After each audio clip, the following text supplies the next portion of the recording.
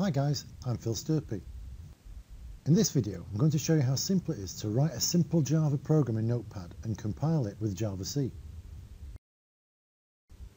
In an earlier video, I showed you how to download and install the Java Development Kit, or JDK. I also showed you how to define a number of environment variables so that Windows could locate the JDK files no matter where you were on the command line.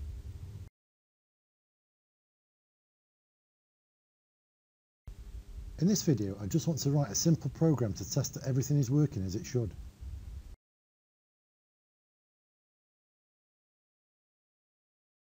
So I'll create a new folder off the desktop named First Class to work in.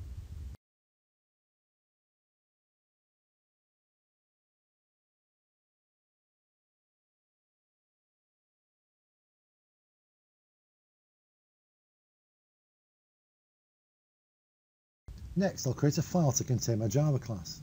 I'm creating it as a text file because that's what code files usually are. Now, convention has it that the first program that you write in a language should be the classic Hello World app, but I'm going to call mine Hi Guys and change the extension to .java rather than .txt. Right, let me edit that file in Notepad so that I can add some code. You write a simple class by typing in the keyword class followed by the class name. In this case, Hi Guys. This in turn should be followed by a pair of curly braces to define the scope of the class. As I want my program to run independently on the command line, I must provide it with a main method, which should be a public static that returns a void, or nothing. The main method should also have a pair of curly braces. Actually, I should probably add a string array named args to capture any command line arguments.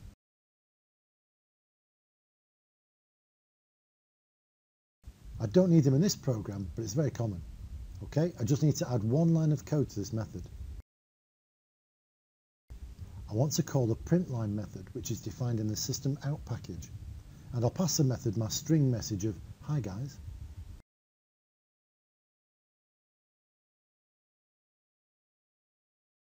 This is a very simple class containing a single method.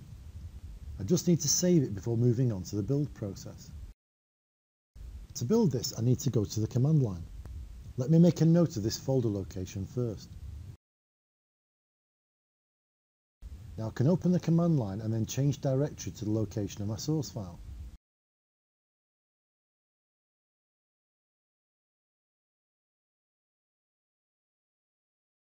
Now although the source file is here, the compiler isn't. Remember though that I've added a path to the compiler in the environment variables. So I can go ahead and type in javac highguys.java and press enter. Note there's no echo here, but my source code has compiled. We can see the compiled code here in the folder. It has a class file extension. The fact my code compiled proves that not only has Java and the javac compiler been installed, but I've also set the correct paths in the environment variables. In order to run or execute my code, I now need to type in java hi guys, which is a file name given to my compiled code.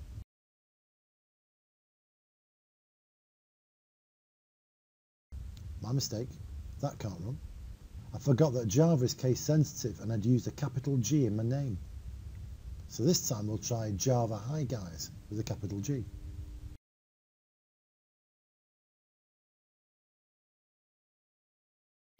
And there you go, my message is echoed to the console. So there you go. In this video I showed you how to test the JDK by writing a simple class, building it with javac and running it with a Java Runtime Environment, or JRE. Now it's all well and good to write simple code in Notepad, but in the real world developers use more powerful tools to do their development. One such integrated development environment, or IDE, is Eclipse. And in my next video, I'll show you how to download and install it. Thanks for watching the video. I hope you found it useful. Feel free to comment on my blog and Facebook page. Perhaps you could suggest more video topics. Most of all, don't forget to subscribe to keep up with my videos as I release them. Bye for now.